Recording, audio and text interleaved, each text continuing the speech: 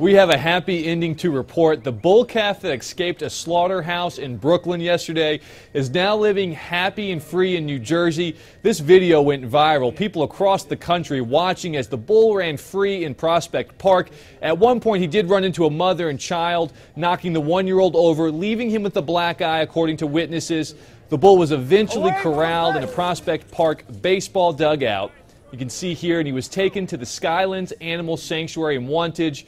You look at him right there, enjoying the grass, the sunshine, and newfound freedom. The bull has been named after a Hindu god Shankar, which means one who brings about happiness or prosperity. Matt Yurus for CBSNewYork.com.